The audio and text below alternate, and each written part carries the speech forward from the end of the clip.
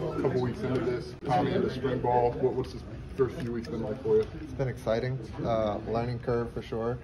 New players on the field, learning, a lot of the receivers, running backs, kind of just people on the field. It's one thing to throw routes in an indoor versus going out there with a live defense out there because you got to react to them. So it's been exciting and fun, and learning a lot.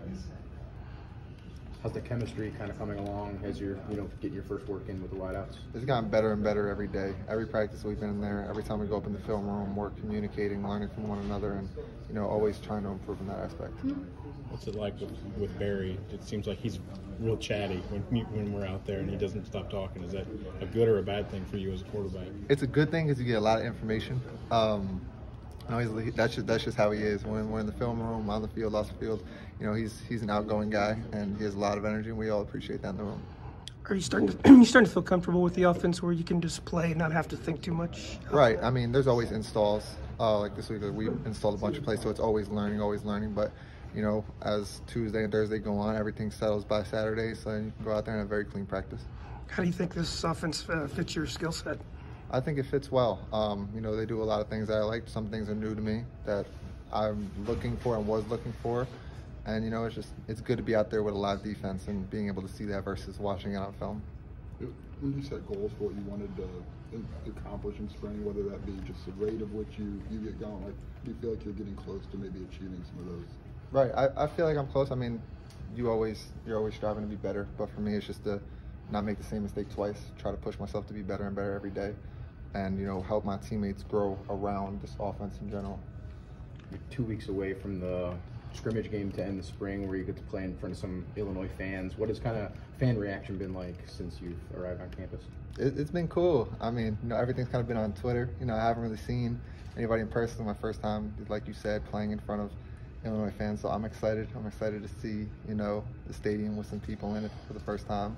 So I'm ready for it. It's coming quick.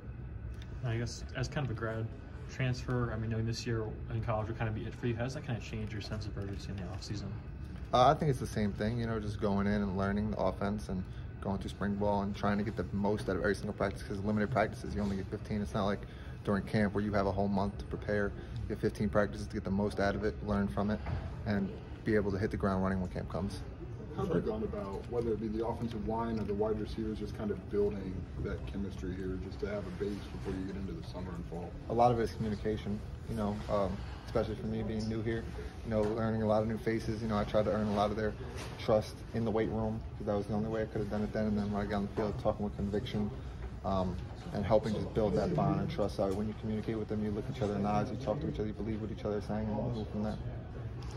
We've heard from Brett and Barry that they want the quarterbacks, not just you, but everybody to step forward, step up in the pocket instead of roll wide. Has that been an adjustment for you, or is that something you've looked forward to having in an offense? For sure, that's something that I'm definitely adjusting to, something that I'm constantly reminded every single day, and something that I believe I have gotten better at the past couple of practices, something that I always think about all the time is stepping up in the pocket so that it's easier for the offensive line when they just flush everything out and you roll up there. When programs go out to the portal and grab a quarterback, especially a grad guy, there's pretty high expectations. Do you feel any of that pressure, or do the coaches do a good job keeping the pressure off of you? Right. I put the most pressure on myself to be the best that I can be and push myself every single day. So, that's always something that I've had since I was younger, so that's nothing new to me. But, everybody's on everybody. Everybody knows what the expectations for this team are and what the potential of this team is and what it needs to be, whether that's coaches on players or players on players. I think that's been very well so far.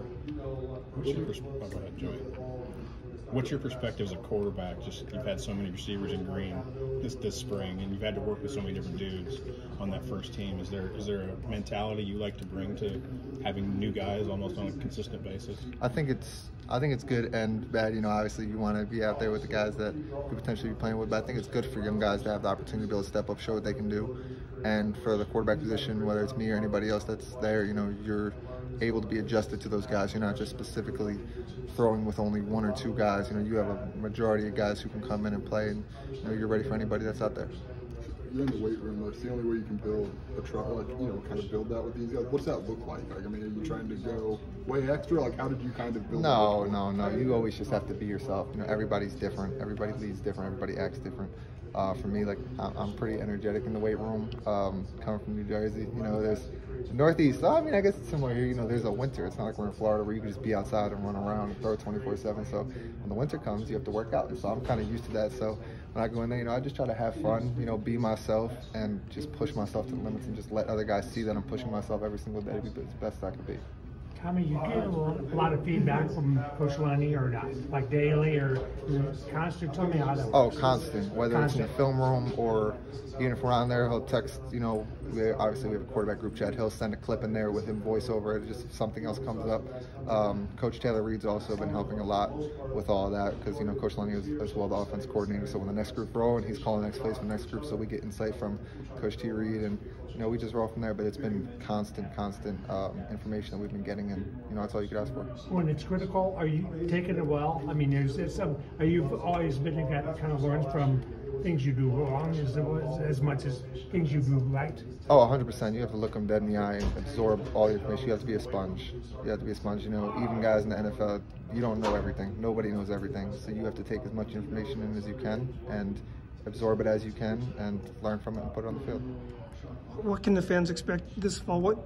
Describe your play as a quarterback. Are you guys get out of the pocket a lot? Do you have running plays called for you? That kind of stuff? No, I wouldn't say all that. We haven't gotten into like game plan things. We're still in spring ball, still baseline learning the offense. But it's gonna be exciting. I think we have a very explosive offense that is gonna be very, TNT oriented. There's a lot of weapons that can go. You can throw a little screen here and they can go the distance, and then obviously the run game with the offensive line, people coming back. I'm very excited, very excited. Assuming you've gotten to know Isaiah pretty well, it seems like a nice weapon to have as a quarterback. No doubt. I mean, that's a guy. So for me, when I first met him, everybody's talking about he's a quarterback, and I kind of had to go watch the film because everybody says they were a quarterback at some point in their career, but to be a quarterback at college level and then make that switch receiver, you have to be a special kind of athlete. So the more and more I look into it, he is that special athlete. Is that, from a kid from Jersey, is there a Barryism or a part of his communication that's a first for you? Like where you go, wow, I haven't heard that one before. I'm assuming you guys heard his whole mic'd up deal. That's what I'm referencing. He has a lot. He says so many things that I have never heard before, and it's all new to me. It's all fun. He keeps the meetings light. Obviously there's time to lock in, but he keeps them light and, keeps everybody locked in. But yeah, he's out there for sure, but that's our guy. Opener is about 5 months away or less than 5 months away. Is that too far away? Is that, fine, perfect time to say it? As far as what? The game's fine. Yeah. Are you really eager to have to get there, or do you need more time to get there? Oh, I can't wait. I mean, obviously we need more time as an offense to continue to learn, the rest of the plays that are going in and be able to master them. That's what we're going to do. And after spring ball, it doesn't stop there. Then summer workouts start, and then as players we go out on the field and do that all on our own and make sure that we hold ourselves to the highest standard. But yeah, more time. But I cannot wait to get on the field. Very excited. We haven't seen a lot of Samari Collier. What's your impression of him so far this camp? Strong arm. Samari got a strong arm. He was a young buck. He's coming up, being with older guys with me, Ryan and Art, guys who have played college football together. I think that's great for him to be able to learn, not just from one, but from three guys. And we're helping him every step of the way, and he's got a high ceiling, very high ceiling. What's it like being in a quarterback battle with Art? Obviously, he's limited in what you guys can do. How do you guys kind of play off each other? And I assume you still push each other, even though he can't make those throws in practice. Oh, of course. I mean, so I don't know if you guys ever see team out there, but when all the quarterbacks that are behind you, everybody is behind watching and doing all the mental reps. As Coach Lang talks about mental reps. So after I come off a drive and I go in the back, me and Art talking, we're like, what'd you see here? What'd you see there? We just pick off each other's minds, see what we can do better and what the offense can be better at as a whole.